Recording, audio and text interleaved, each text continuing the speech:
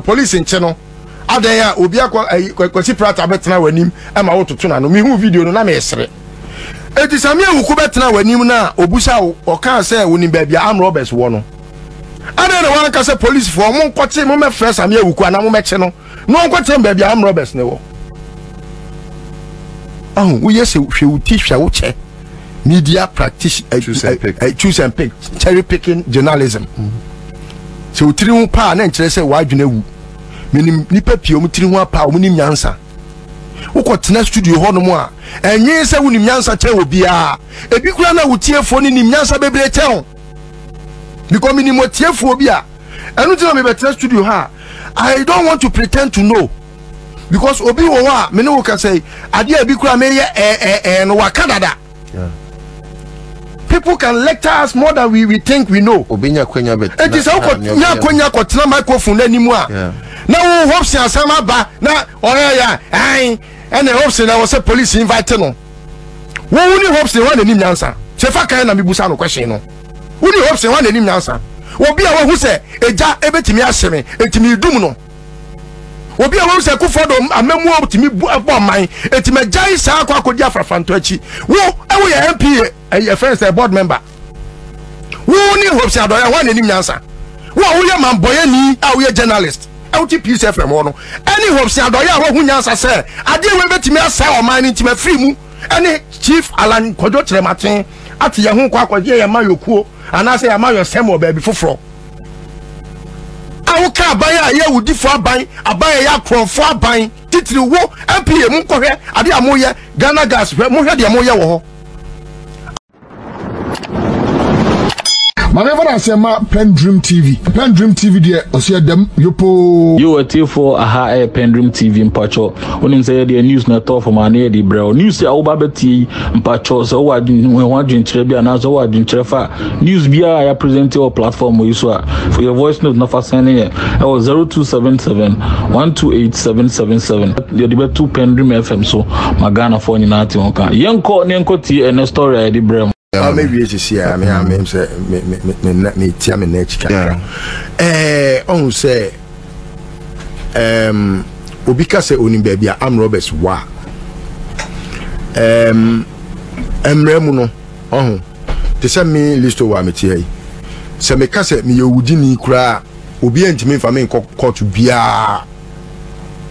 Police grant me ncheme. Me ti hey so ka so ku bia se me ka se me yewudi ni a okay me ka se me am roba me ka se me say kura untimi nya me hwe because ade ba kwa wo se utimi hu se in criminal jurisprudence no se ye ka se obi ye am roba e was say court of competence jurisdiction ena Otimi eka estating on the grounds of say lawyer for evidence prima facie evidence and then or say ponderous of evidence yes and the confession by the accused confession and no crown ni nyina ne ye court no gather information no but I was say court no ejina so say like convicting and by omo yusu no omo you should say the person no is guilty beyond all reasonable doubts beyond all reasonable doubts and you know until such a time me Listowel me am can say me ye odiboyeni no anase me ye amroba anase me mekum nipa no metimi emrem ache say ampa me ye say na me ye no se me am ko na de achi na me say oh aseba me kan no me kan na ebosiremu kan then I disagree with you. That is the law. That is the position of the law. Which part of the law? What is obi so ya am robber crowd to me and konkoche no on the basis of so or ya am robber. Wo na wo koche no make sure say asem na o ka no wo betimi anya nyina so e dia prosecute you no one friend anya nhwemu aba de anya nyina na make sure say sabre no police betimi aye sa skirmishes say was so am Robert Yakoche no after habeas corpus ya no ana ya man charges available nti ya no no e was say we cover evidence I just say nipa na ono ankasa no eso we am robber no enye na no asem no na betini what you say eye mensua na tusua ade na wo waye bibi enti ho de ye de wo ko enti no the mechanism Ghana for be can say so you can just invite the person yes but you know why me nua say fa kan enti na say me hu na matwam because me pe kwasi agudie nipa de wo de ye adwoma hama no susukuru ada wo safa susuma obi enu ntina me mra me di TV ase nyina ye ba ko pe do unto others as you want others to do unto you me mra ba ko pe na me di TV ase all other laws are bonuses because if I don't want to do ill to shake because I fear or maybe I don't want shake to do ill unto me ebema me na tena asetena pa but immediately I'm sorry say me koye obi bone no na ma ye bone no e was say me making sure say kama akra like a boomerang dako ebeba what you say enti say ukoye say emre bi atwam hopsi adoya betina studio ha o say o makoto dynamite want me amusa ne say hopsi now then na mukoto dynamite police invite no police nche no adan ya obi akwasi prata betina wanim e ma wototo na no me hu video no na me esere eti samia wuku betina wanim na obusa o kan say woni ba bia am robbers wo no adan na wan ka say police for mo nkote mo me fresh samia wuku na mo meche no no nkote ba bia am robbers ne wo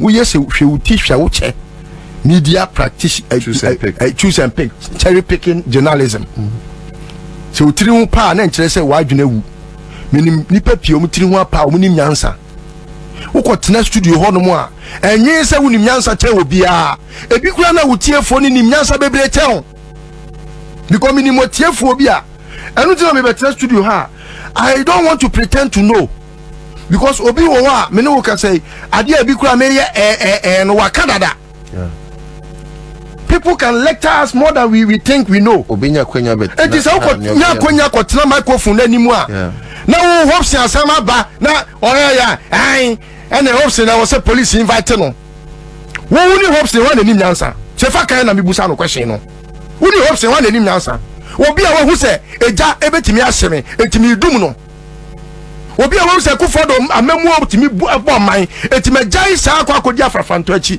wo ewo ya MP a friend say board member wo ni hopes adoya one anim nyansa wo ye man boye ni a wo ye journalist peace FM no any hopes adoya wo hu nyansa say ade we betimi asa o man ni tima free mu any chief Alan Kojo Trematen ati ye hu kwa akodi ye mayokuo ana say amayo semo ba bi foforo awuka abaya ye wudi fo aban ya krofo aban titiri wo MPA mu kohwe ade amoye Ghana gas mo hwe de amoye wo ho amoton ye friend ni say by product you come friend ni say by product omri ko fra petrol omri fra petrol ade a e wo say ye de koye ye friend ni say sanitizer no ade na de mi refini din omoton e de ma filling station mo de fra petrol e ma forecast bebrebe no coffee temu a koleni o me ko so fitem da be na hu say MPSA ya fa ya ko petrol filling stations akọ check o mo a o mo petrol ya quality da be na hu so MPA for yes hu se fa ka to on din kwasiasem now samia ukwa betra wanim e kekan kwasiasem so onim ba bia enkofo CV onim ba bia am robbers wo ade no wan ka say police for making on ko chere ba bia o mo just hopes in ananimu e hare won se samia ukudi obedidi ama bia di wo ya adwuma wo NL hopes in the onika pre sa hwe otisha o che journalism no any sa jimi no na ya na me time you should learn how to behave in society. If you don't do the needfuls and you don't do the right things, you may be thinking say bia wo de wanya ho ade be ji tia street boys back tia ba town no how na be so ye sefa kan na so who are you almost nyansa. They should learn their civics. Sefa can born anything. The body is Samia Ukutin and Nimwa. Or catches on baby, I'm robbers war. Me, I was robbed very recently.